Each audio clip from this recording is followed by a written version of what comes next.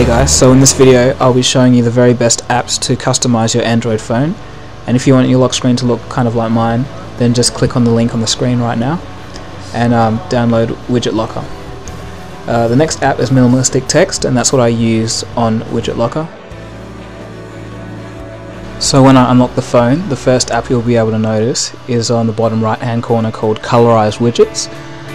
This is a Facebook widget, but there's many different types, as you can see: contacts, calendar, bookmarks, etc. On the left there's an app called One More Clock. It's a widget app. This widget here is called Circular Battery Widget, and there's different sizes, and when you click on it you actually get an overview of your battery usage, so that's quite handy. And on the top left there's an app called Simple Calendar, and that opens up to your calendar app. And there's different sizes, as you can see there as well. So moving along, this is an app called Cubed. It's available from the App Market for free, and you've probably seen it a million times if you watch my videos, but basically if you install the app you should automatically get widgets when you long press the home screen. This is another app called Alternative Drawer, available from XDA, and it's basically just app drawer replacement, which I really like. It looks nice and clean. So if you want your phone to look like mine and have a 3D UI, just click on the screen right now on the link. This is an app called Messaging Metro Beta. It's kind of like a Windows Phone 7 feel for your messaging application, and this keyboard is called AI type keyboard, and it's quite good. It's got many themes, and I recommend it very highly because it's one of the best keyboards I've used, I think, and highly customizable. Pretty much, anything you can think of is on there. So it's got many themes, as you can see, but I just chose the Windows 8 theme. So moving along, this is an app called Windows Phone 7 Contact. It's once again another Windows Phone 7 feel for your contacts, and it's complete with the sliding animation since the new update, so it's quite good. I like this and recommend it as well.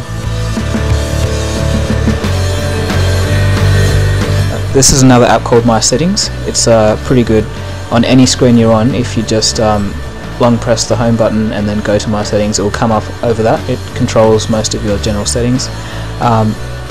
This is another app called Astro File Manager. I think it's the best file manager out there, so I highly recommend that as well. And for a personal assistant, you can't go past Janine for Android at the moment. For videos, I use Mobo Video Player, the Pro version, but you can use the regular one. They're both quite good. Plays pretty much any format you can think of. Haven't had a problem with it, but yeah, it's quite good.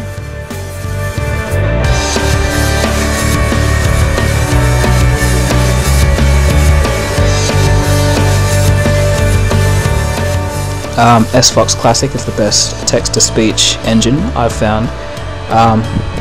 N64 OID for emulation, N64 NES OID for NES simulation. N64 was for N64 games, obviously. No LED notifications if you don't have an LED on your phone. Pop-up 7 free is kind of like a Windows Phone 7 notification when you get a message, and that's really nice. SD card booster, it kind of speeds up the loading of photos and things that use the SD card. Speed boost generally just minutely increases the speed of the phone. It's not really noticeable on the Galaxy Note, but because it's a quick phone anyway, but just have it there anyway. For audio files, this is a must-have. You can customize the sound of the phone external speaker and headset using DSP settings. It's amazing, really. It makes such a difference to your audio sound, so I really recommend this one. And lastly, for live wallpapers, you can't go past Blue Skies. If you'd like to see a list of live wallpapers, just click on the screen now. So yeah, that's basically sums up the video. I've just been having many people ask me the same questions if I could just list that list of apps that I use. So there you go. So if you like this video, just please rate, comment and subscribe. Cheers guys.